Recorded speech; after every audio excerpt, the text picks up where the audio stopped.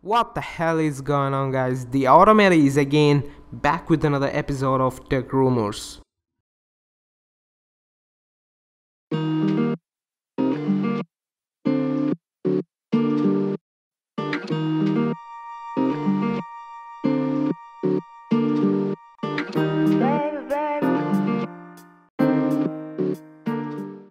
Yeah, the much awaiting Nexus 2016.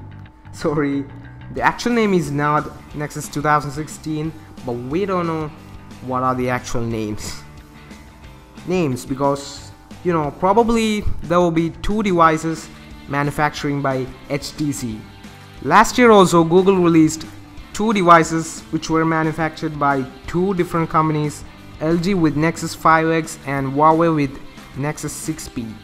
There is one thing that most of you guys won't notice, and is code names. Each Nexus device have a unique code name. Nexus 5X was named Bullhead and 6P was named Angler. The much older Nexus 5 was Hammerhead, which is somewhat more popular.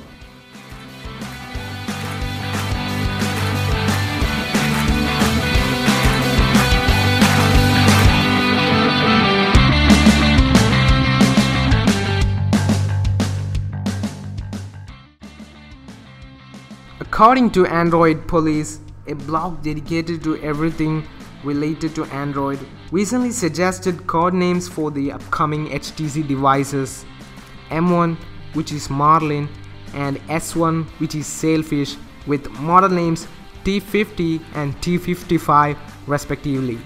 T50 is actually a smaller device with 5-inch 1080p display with somewhat similar specs as that of T55 with 5.5-inch 2K display.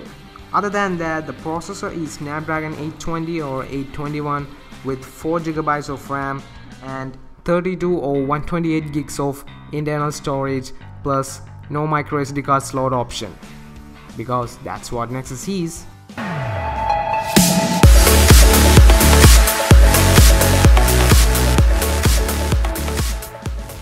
It is also expected to have a 12 megapixel rear camera and 8 in the front.